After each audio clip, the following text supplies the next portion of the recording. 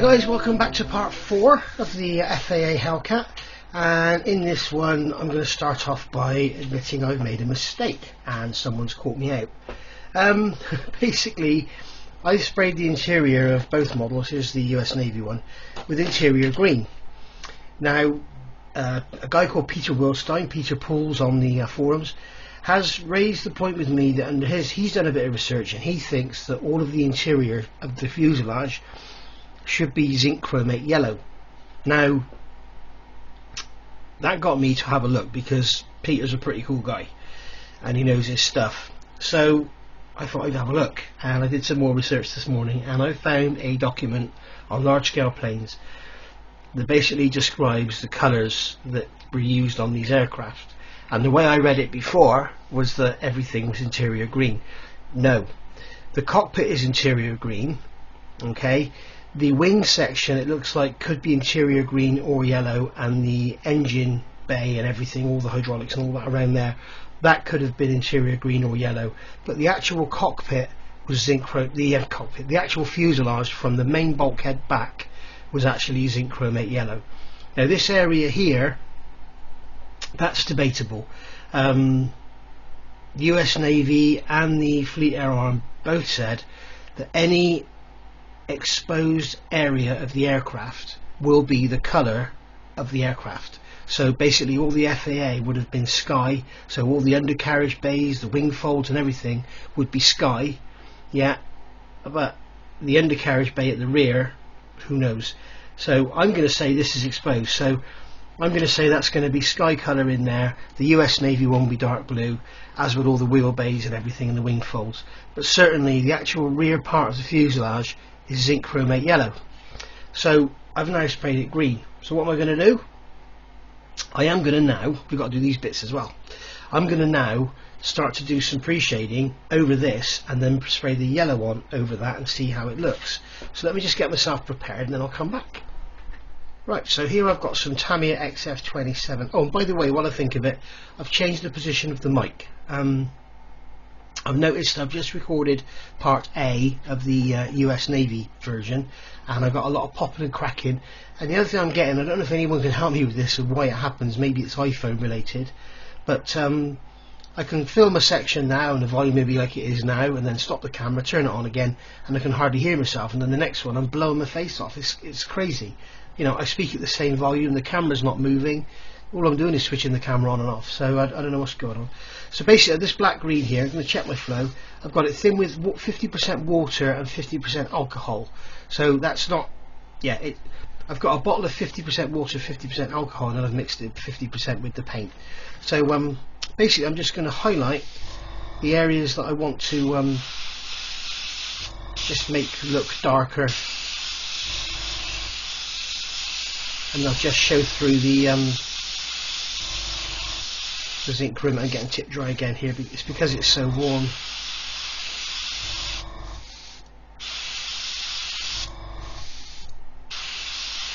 Here we go, I'm going to have to put it on heavily. So just going to layer a layer over here.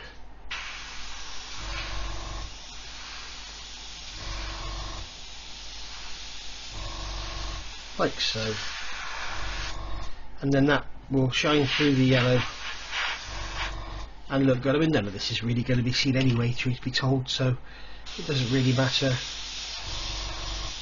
Just put some on there to give it a bit of effect.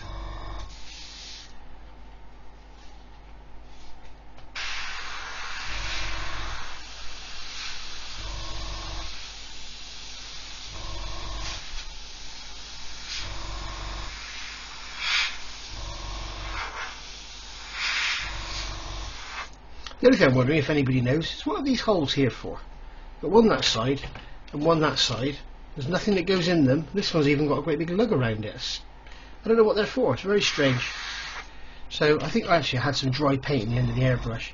So that's that done. Now I'm going to go on and do the US Navy one now while I've got the paint mixed here. So I'll come back with you in a second with the FAA version. Right, so I've got here is Tamiya XF4, which is it's called dark yellow, and I think it's called dark yellow. No, it's not. It's called yellow green. Sorry, dark yellow is XF60, isn't it? Yeah, yellow green, and it's thinned about 70% water and alcohol with paint. If I get any issues here, I just have to live with it. So here we go, laying the paint on, just letting the pre-shading show through, letting the green show through. We're going to come in from this angle, just lightly, and there we go. We can see we've got a kind of an effect, like you say. This as one of my followers commented, I think it was Gary. You know, it's an artistic effect you're doing. You're using the plastic as a canvas. It's not, you know, if we just painted that as it would be on the real aircraft, it would just look fake because it would have no depth to it. So I do the same on here, and all I'm trying to do is just give this a yellowy green colour to it. That's all I want to do. And if I want to go in with some post shading afterwards, I can brighten things up a little bit. After all, it is going to be a dark area, so make sure you get the bottom area of that as well. And just come in from the back and just make sure we get the angles in there. And there we go. So that's that done.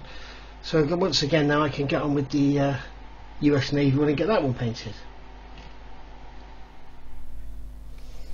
And there we go, finally. So that was a very, very thin mix of Tamiya XF4 sprayed over. Didn't really like it that much, so I made up a slightly thicker mix of XF4, went over it, and still didn't like it that much. Then I decided that what I would do is go over with some of the Mr. Colour zinc chromate, and that sort of blended in nicely with the other paint, but it still didn't seem to pop. So what I've done, I've made up on Peter's recommendation again. See, I do listen to you guys.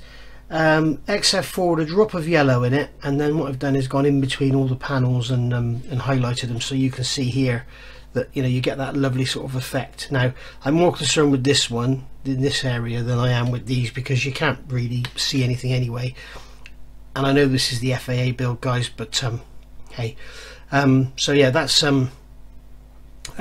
quite a nice look, I think, with the pre-shading coming through. So I'll let these dry now, and then I'll give them, I'll mask off these, scrape the paint out of these grooves, mask them off, and then I'll give it a good coat of aqua gloss to seal it, and then after a few hours then I can give it a bit of a wash just to sort of make it pop, really. And you can see that little structure there looks nice when it's highlighted and stuff. So I just try and improve it with shadowing and just trying to add some depth to it, really, rather than just having it as a yellow blob of plastic. And really you can't see much up in there at all anyway. If you look at it like this, I mean, I know this is the wrong half, but I've got all these bits on this half and I don't want to snap them off. But if we look up in there, you know, you can't really see a lot anyway up in there. So, you know, it's really the fun of modelling rather than the end result here that matters.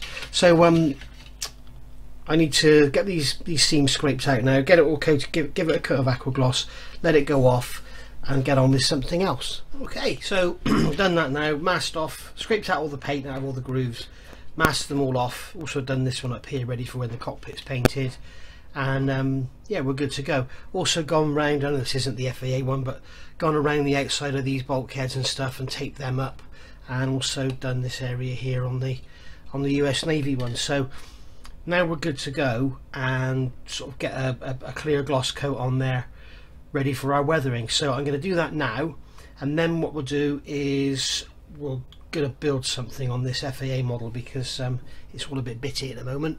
Right, so there we go, that's those gloss coated, and they can all dry now.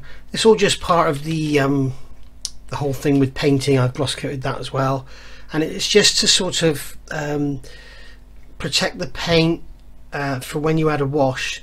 And the other thing is, especially if you like using flory washes, if you want a really dirty, grimy, filthy look, then don't gloss coat it, put the flory wash on, and then hardly any of it will rub off, and you end up with a really dirty, filthy look. If you just want to do a highlight, like with weathering, like just a wash with oils or whatever, and you want the oils to go into the corners, put a gloss coat on. This, you can see the texture of the plastic here. The plastic's got a fairly rough texture to it, so you can see the texture of the plastic coming through the paint there. This is probably going to cause us an issue on the outside. I don't really know. It's not as rough on the outside as it is on the inside, I don't think.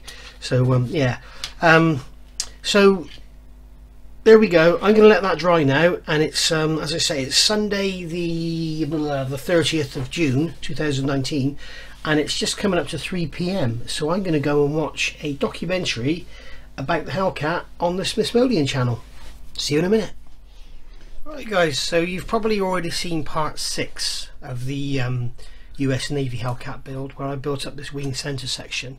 So I'm not going to go into too much detail about stuff, but if you remember, in that one I cut away this this leg of plastic here, which is this part, after I assembled it. On this one I've decided to do it first, so, and I know that we had about a 10th out gap in here where it meets the back of the wing spar there. So I've cut this piece off. I've glued some 10th out plastic card there to fill out that gap, and then in here, this end of the part doesn't fit that well, so, and it's 1mm thick, so I've cut 2 bits of 1mm plastic card, and now they're glued in there, and when they're all set and cured I can trim them back and sand them, and they're just a better fit. There's not so many gaps in them and stuff. So that's basically going to butt up against the main spar. So that's those bits taken care of. Now these here, I did explain in my original video that they actually need some trimming. This one's trimmed. You can see the difference if I show you there. You can probably see the difference in those triangular bits. You need to basically take a knife and just cut down the back and take about, I don't know, 1/2 millimeter away from the back of the triangular section, like so. And then you also need to sand something away from the bottom, not too much, and then that'll fit in there then. And you also need to make sure it sits basically in these radiuses here, so, or radii should I say. So you need to make sure it's sitting down and not too high, and I'm going to make sure it's pushed down into the groove. Yeah, and you see I've still got to take some more off. Now the other thing is I may need to thin it down because it's not I don't think it's sitting in the groove properly. It's actually for such a small sort of unimportant part, it's a very, very poor fit. It doesn't go together well at all, this bit. So I'll sand some more off the bottom. I'll just run a sander around the sides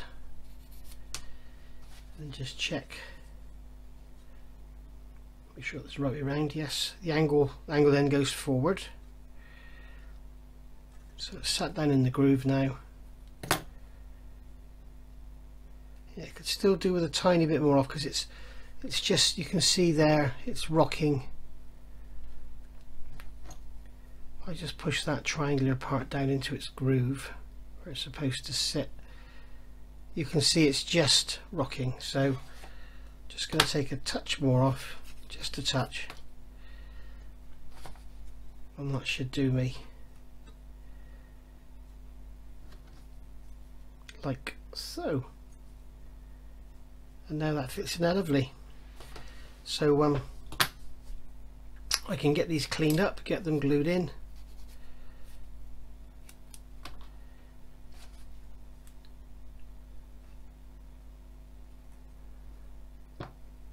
I can use ordinary Tamiya extra thin, and I'm just going to put some in that centre just to hold it there, and then a bit down in there.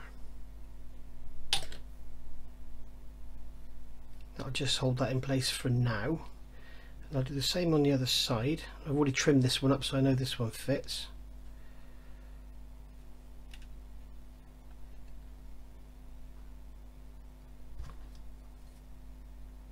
Make sure it's down in the groove. Get me extra thin.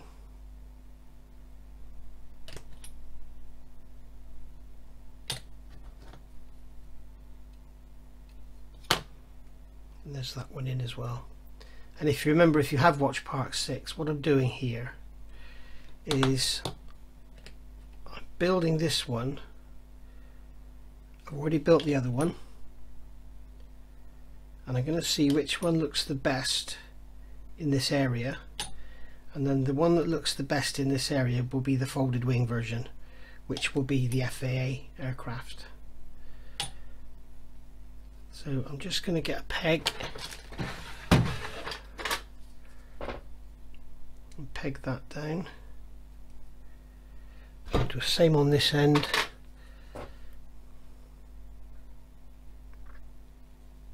Because this is all flexible here, so you need to make sure you peg it all into place.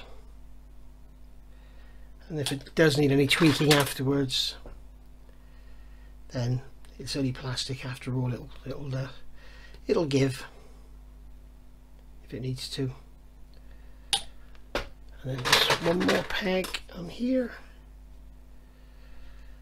and just leave that for a few minutes just to gel.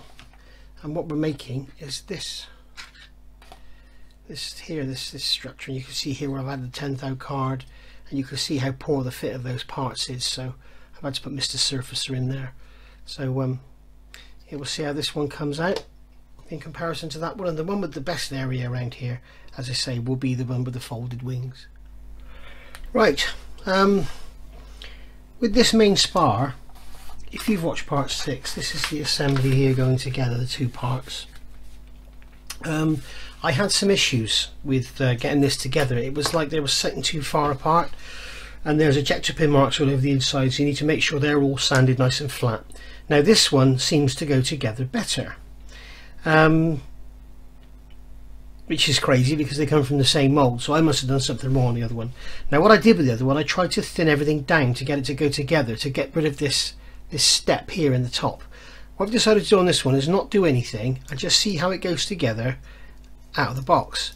So what I've done, I've got elastic bands here to keep it all together that way, to keep this piece up against that lip there, and these clamps are keeping it together that way. And then what I'm going to do,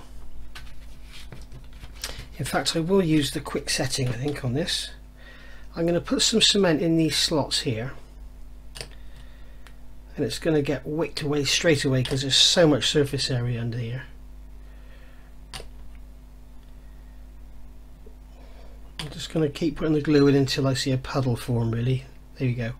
Now I know it's in there and it's going to be all solid. Now I can leave that to go off for a while. I can afford to put some along here. This is the member that's going to be taking the undercarriage and the wings. This has got quite a bit of work to do, this part. I'm just going to glue that like that, and then I can also glue these ends here, and then just get a little peg on them or something just to hold them together like so. And the idea is just to try and get it to sort of stay together on its own once these rubber bands and clamps are removed, and then we can glue the rest of it. So the other one I did end up with a slight, this side was slightly dropped, so I've actually cleaned out the top of that hole and then sanded and everything to make it both sides the same, but it was quite a bit of work. So this one I've decided not to try and make it sink in deeper. It'd be a lot less work to get rid of that step than it would be to try and do all the work I did before. So there we go. So that's that one like that. So now I'm just leaving everything to dry now. I'm leaving these to dry on here, and I'm leaving that to dry there. Okay, it's all sort of coming together now. We've got everything all sort of cleaned up and clamped and Mr. Surfacer, and I'm just waiting for that to dry now as usual. Something I have noticed in my meanderings, this here, this plastic shape there, I thought it was some sort of stiffening brace, but it's not. It's depicting 4 little hydraulic pipes, so they're sort of solid lumps of plastic. I think it's a bit late to do anything on this one now. I may see if I can get in there with a chisel and do it, but with this one, because it's still apart, I've been able to, you can see that this is that part there. Okay, so I've removed the sort of L-shaped leg from this, okay, and left the nut behind, and then this is that part there. Sorry, upside down. This is that part there, and what I've done, I've removed. You can see there's like a leg on there. I've removed that and just left a little nub behind, made it into like a nut shape, and then gone over with some extra thin just to clean it up a bit. What I'm going to do now is mark them out, drill them out, and put some 0.5 copper wire in there. 0.5 would make them 12 mil, probably a bit big. They'd probably be about 8 mil in reality, so that would be 0.3, which would be, you'd hardly see them. So I'm going to go 0.5, I think, and we'll see how that looks when I start to get them bent up. Right, so I've drilled all my holes. You can see the holes all drilled in there now. These holes here, I had to cut the lugs off because they were so soft. The drill was just making them fall apart. So basically, I've got my lead here now. So I'm just going to cut 8 lengths, about the same. I've got there 1, 2, 3, 4, 5, 6. I need a little bit more. This is 0.5 lead wire from little cars. There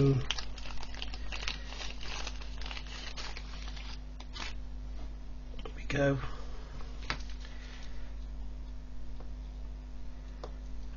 Just have an extra couple for luck. 1, 2, 3, 4, 5, 6, 7, 8, 9, 10, just in case I drop any.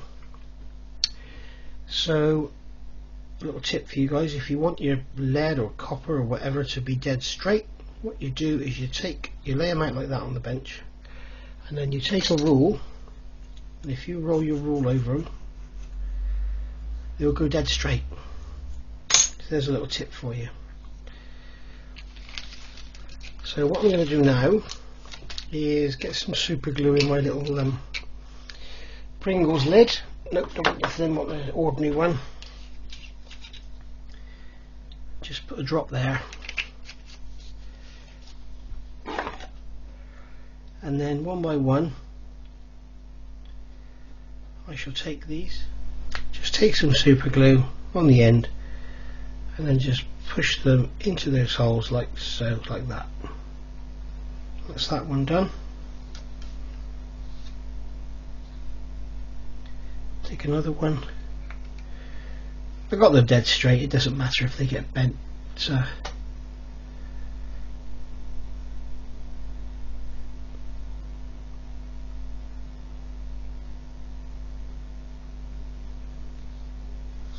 and then the next one.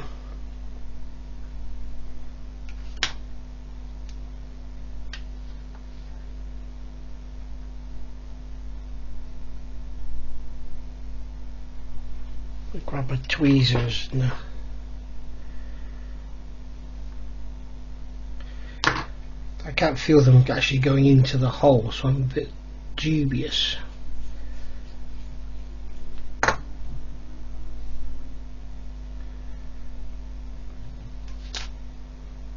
As I say, bending them doesn't really matter because we're going to be bending them into shape anyway.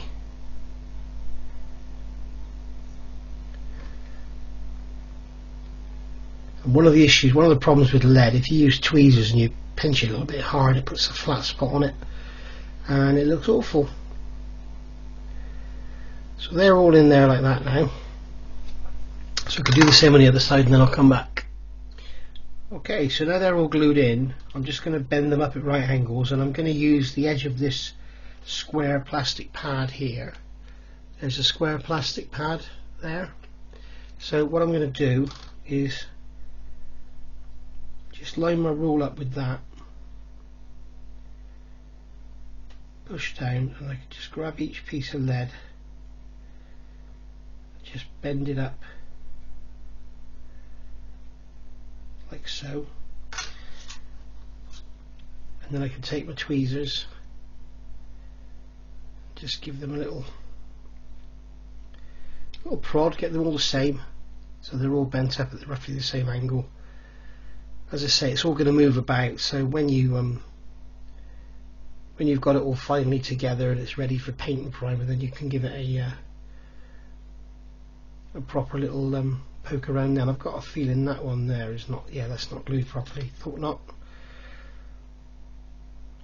So just get the glue off the end of that. In fact, what I'll do is I'll cut it. In fact, I'll use another piece. Let's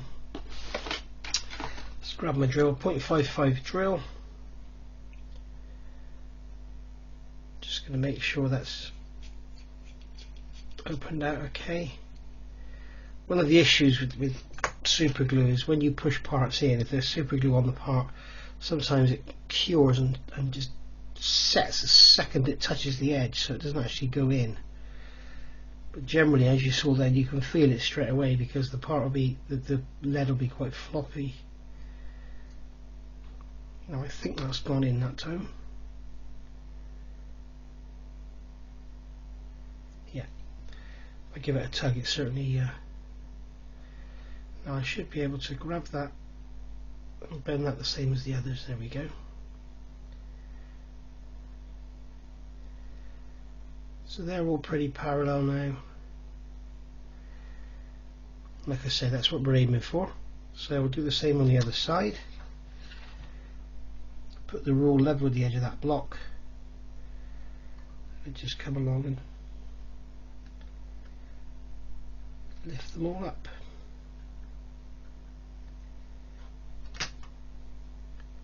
So there we go, they're all at right angles now.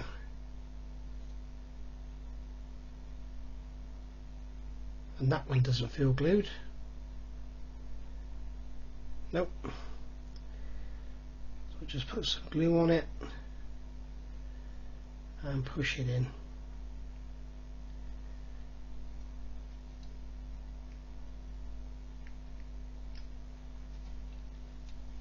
Another little tip, guys, it's sometimes better to use super glue which is a little bit older and just going off, because it tends to slow it down. It's drying. Usually when it's brand new it's like bang, dry, but as it gets older, one of the ways of telling when it's wearing out, as it were, it tends to take longer to dry, but you can use that to your advantage as long as it still works. There we go, that's all solid now. So that's all in. So now we need to bend them so that they, which one's this?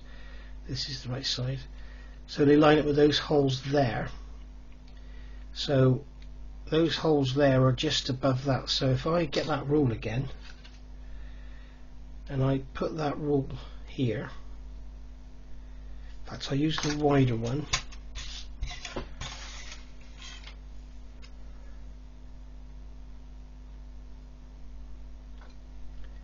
And make sure they're pushed down.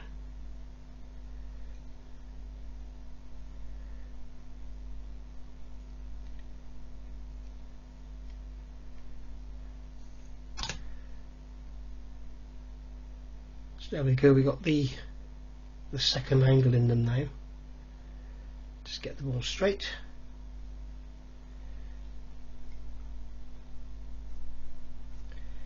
And then do the same on this side.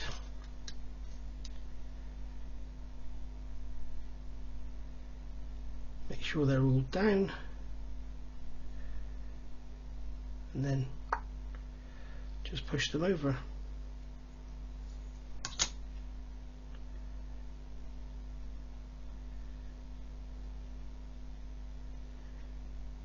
And there we go.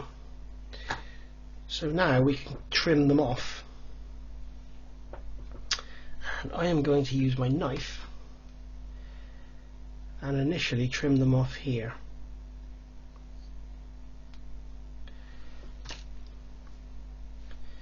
Just trim them off to the edge of this lump of plastic.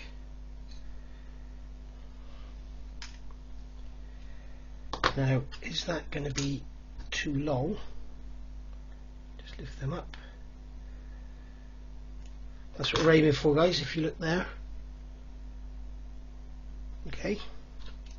You may not want to do this. I mean, it's you may consider it to be a pretty pointless exercise. But okay, so to enable us to slide this down in, I'm going to hold this at an angle and I'm going to come with my little Tamiya cutters and just nip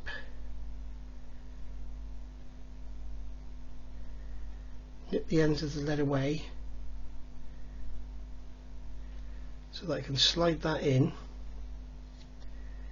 and then when it's all together I'll be able to manipulate that and get it into those holes. So there we go. So I know that's going to work. There we are. And then basically when that goes in those holes, I just get it all straightened up. I think you'll agree, when you compare, it looks a little bit better, doesn't it? Looks just a little bit better than the plastic. I'd be great the Airfix have put something in there, but it can always be improved upon. So I'll just slide that apart, and they can just sit there now ready for the assembly. Now what I may well do is put some brass tubing in here, as I said earlier, and have that as like the bulkhead nuts. That's what this here. This is a 90-degree bulkhead fitting that's depicting. That's why I've left those little lumps of plastic on there. And then just so you can see, I'll do the same on the other side. I'll tip this over as far as it will go, and then I'll take my Tamiya cutters and just cut these off to the same length, like that. So when I come over and it's all squared up, I can lean them over and they'll fit beautifully.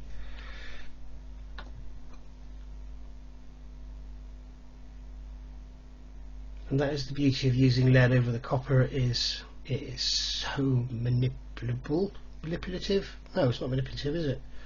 Malleable? Positionable? I don't know. There you go. So that's how to make your detailed piping, and that applies to sort of every model you ever build and in every position, engines, whatever. You'll see me use wire and cable and stuff a lot whenever I do a bit of extra detailing. So I don't know quite what I'm going to do with this side yet. I might just do a simpler version of it, we'll see.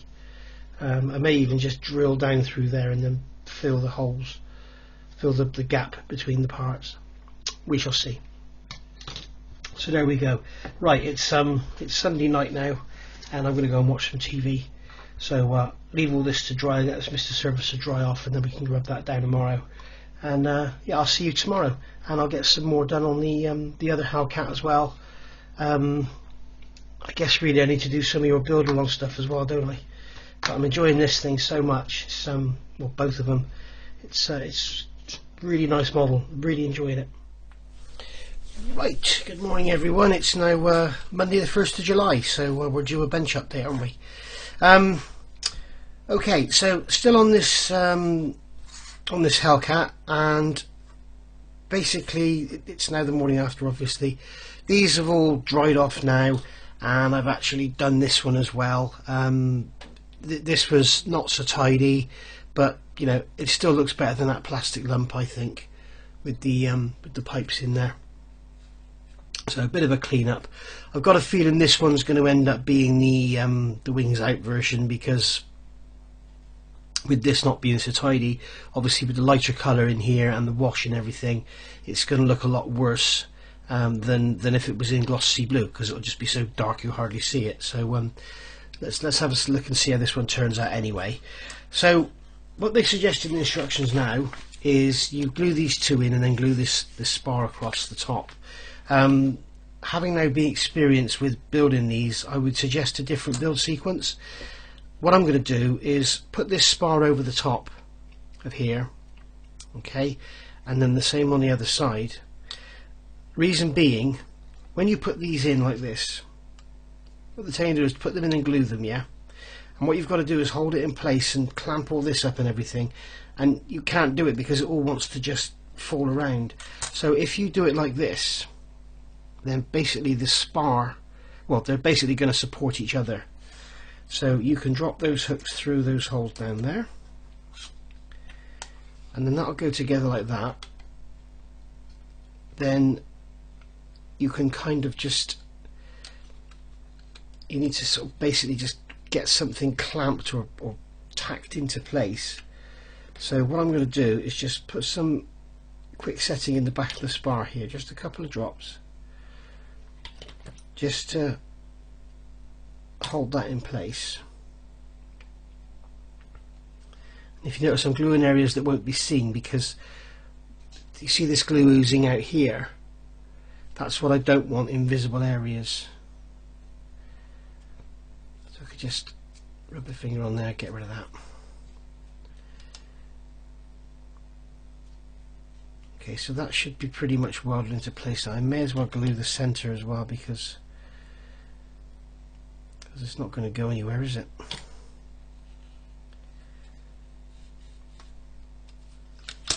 Just put that down, push down.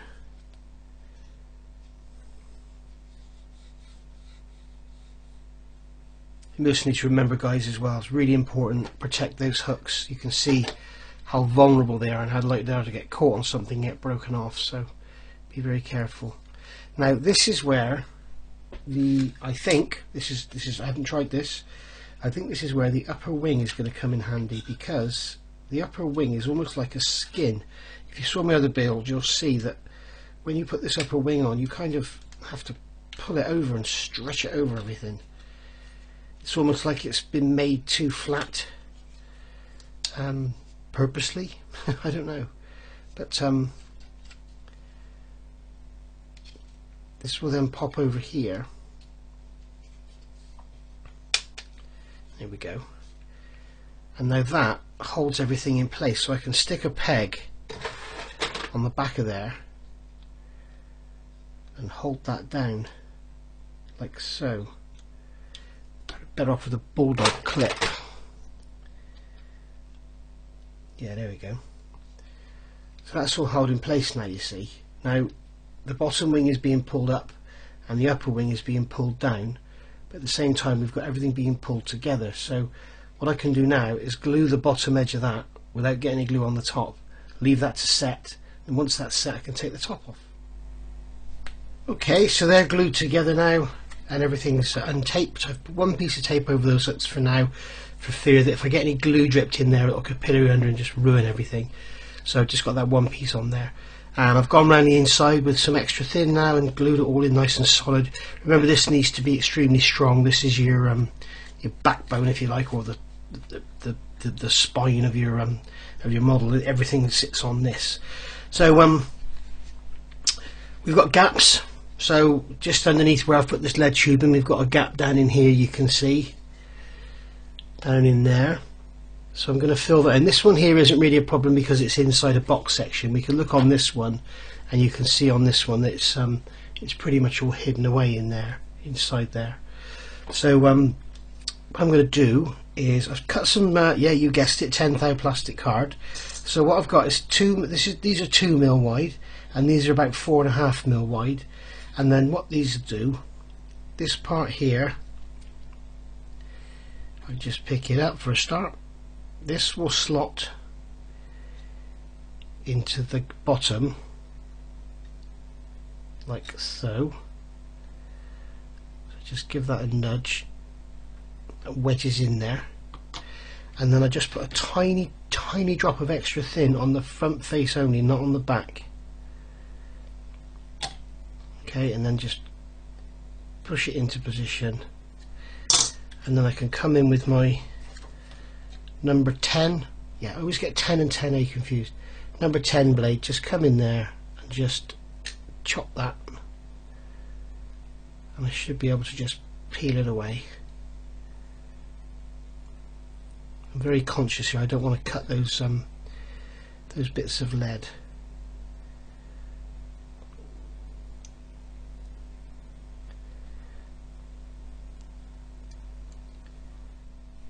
Ready, guys, sorry I had to turn the camera off there because it was just going pear-shaped. But basically all I've done is got these pieces of plastic card like this, wedged them in there, cut them off. Now this is I modified a blade a while back on that Lancaster where the bomb bay was absolutely plastered in ejector pin marks. So I made this little tool up to get in there and just cut them out. and it's also a very handy little tool. You can buy a swab mortar blade like this, and you can basically just push down, and I'll show you how it works. Just push down and you can chop things like that, end on, so it saves you having the risk of rubbing your blade on stuff, which is the problem I was going to have there. So that's that done. I'm going to let that go off, maybe see if I can get something in there, just give it a little clean up, I don't know. But yeah, then we'll connect those lead wires up, and then we're done. So for now, for just now keep this thing going, I'm going to fit this main spar, and that's going to slot in like that. Okay, hear it click in, and that's absolutely solid. And now, because I've taken those legs off of these, I'd be able to slot these in afterwards like so, and then glue them to the main spar and get them all square and everything. So first of all, I'm going to glue the main spar into place. So what I want to do is really I need to clamp it all together again with that wing, you see, because this is the shape it wants to take. So let me get that wing on again. Okay, so I've done that, clamped all that, clamped the back, taped the front, should I say, and then what I've done is I've just glued the front edge, glued up the supports there on the sides, and then that'll all hold in position. The other thing I need to do is glue these legs into place here. So I'm just going to push that into place, put some extra thin quick setting on there, and then just grab a peg and clamp that into position, and then do the same on the other side.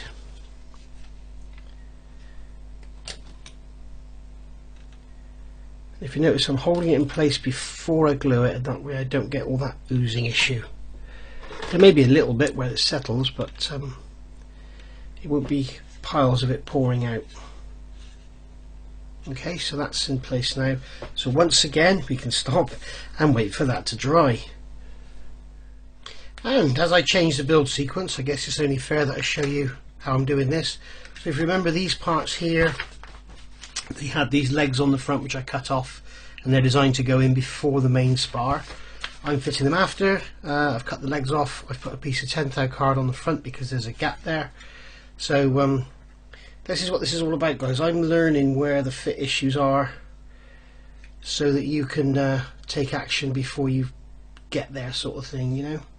I'm not trying to say I'm trying to be some kind of hero or something, but it's great that I think I'm the first on YouTube that's doing all this, and you can follow me, because I know I've followed a hell of a lot of modelers on kits in the past and used their advice. So just paying it back, if you like. So right, now this part here, this leg has to sit just on the edge of this hole, just on the edge of that hole there. So just move it out of touch, not that much, like that. Make sure the back stays engaged. That's got to sit just like that. I mean, it doesn't, nothing really goes on it, so it's not really serving any purpose other than appearance. So you don't really need to worry about exact positioning and stuff. And once it's all buttoned up with the upper wing section on and everything, even if it is at a square, no one's ever going to notice. Just need to make sure that bottom edge is parallel, and there we go. Just make sure I've got this glued to the spar. This is an extremely strong assembly now. This is very, very strong indeed. Now, I haven't glued the end of the wings here because I'm not sure if that's got to be glued up there or not. I think it has, because when you put the uppers on, I think it pulls it all into place. In fact, what I will do, because I'm that kind of guy, I will put these in place now and we'll see. You can hear them kind of squeeze and grind together, and all this just clips into place beautifully. Oh, this is beautiful plastic kit engineering, Airfix. You've done a sterling job, and I think the designer's name was Chris. Well done, mate, really good. There's been a couple of issues on the way, but hey, you know, 600 parts or whatever it is, you're going to get a couple of parts that have issues, and some of the issues have probably been my fault. So there we go. So it does actually contact, so I'm putting this wing on now again. Whoops, I need to clip it into there first. Again, here it all squeeze and grind together. Pull the back down, hold that in place, and then just put some glue on here in the contact areas.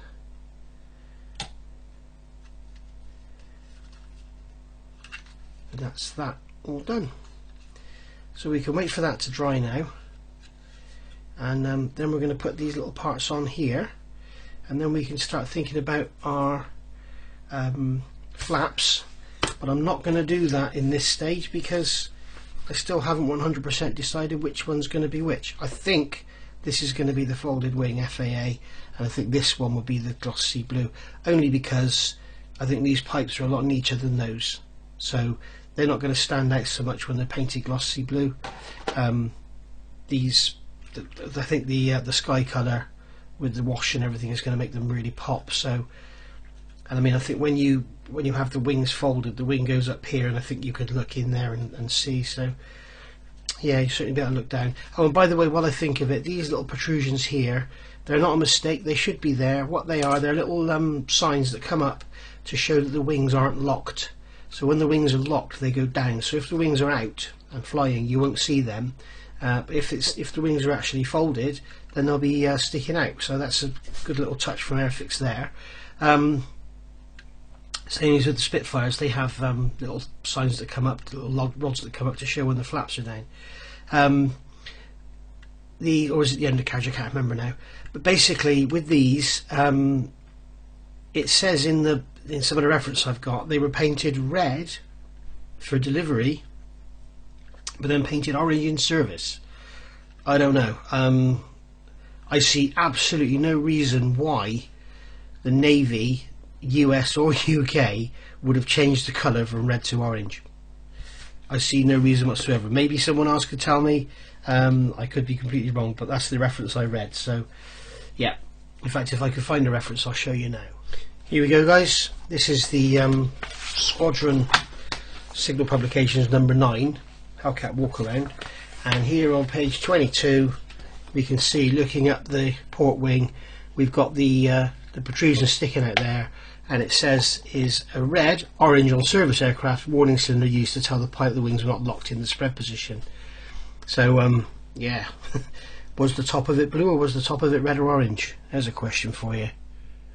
Okay then, guys, just to finish this video off, we're going to go through fitting these tubes in here, which is basically 2 parts per side. So if we look in the instructions, what it's telling us to do is, with the wing that way round, we're going to put this one, F31, look at the way the step goes and look at the instructions on the way the step is. See the step there. And then what I'm going to do is, with my tweezers, well, I don't need tweezers to start with, I found the best way to do this is to get these 2 front parts, okay, get them in there first. In fact, put the top in, no, put the bottom in first, that's right.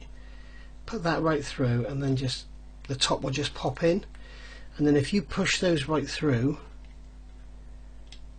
the back will just pop in like that, and then you can pull it back out, and that's got to sit on there.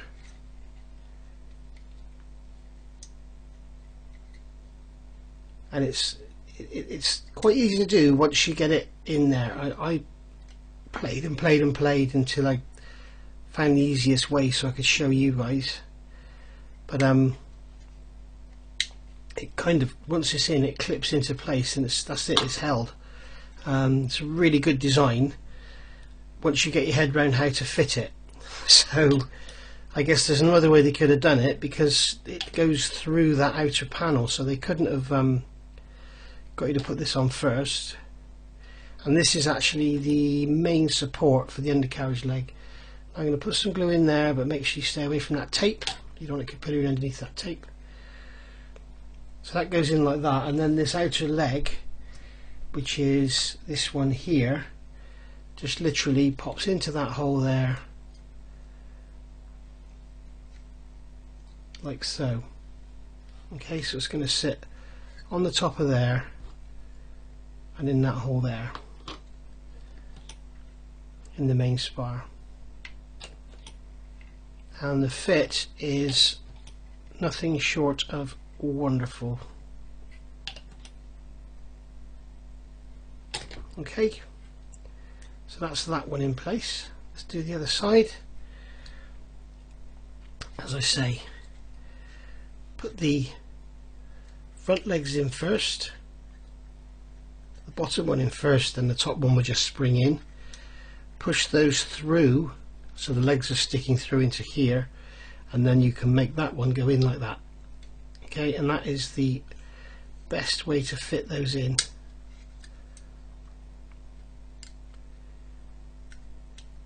And I would thoroughly recommend doing all this before you do any painting, because A, you want nice strong joints, you don't want paint in your glue joints, and B, you're going to destroy the paint when you put it together. So I know some people like to paint parts before they put them together.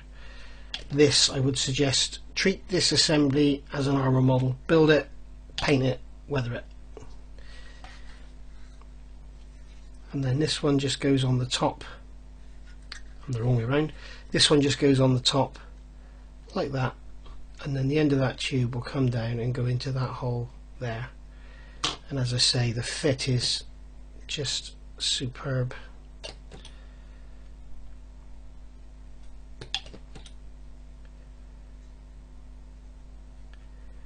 I'm going to make sure they're nice and strong, because they're taking all the weight of the aircraft, well, the leverage of the undercarriage leg.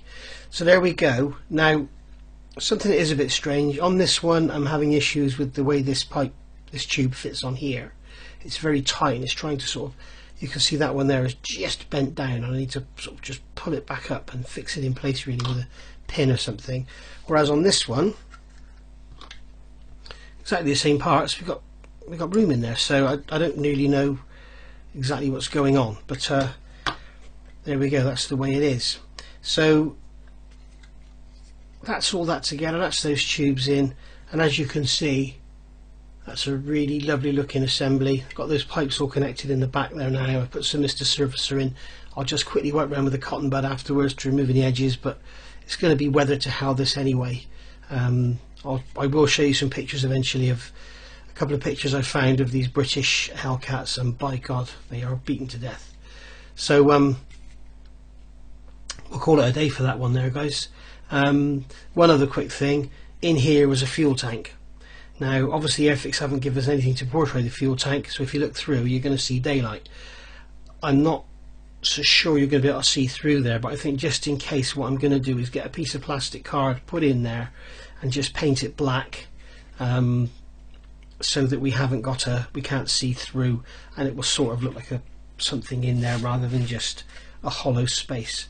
Okay, so what I'll do is I'll measure all that up now and put something in there, and then glue it in after it's painted black, because all this is going to be painted either dark sea blue or sky colour depending. I also need to find out if this area here, well, this area here would have been sky, wouldn't it? This here would have all been sky. I'm guessing the inside of the wing fold might not be. The inside of the wing fold might be zinc chromate, I don't know. So we'll have a look, but all that undercarriage bay would have been sky. Just another quick tip before we go, guys. Does this keep happening to you? Do you keep picking up your extra thin and the ring stays on the bottle? Yeah, it's a pain, isn't it? Right, so let's get this one to come out. Okay, so I managed to get it out again. So what you do, put the ring back in there.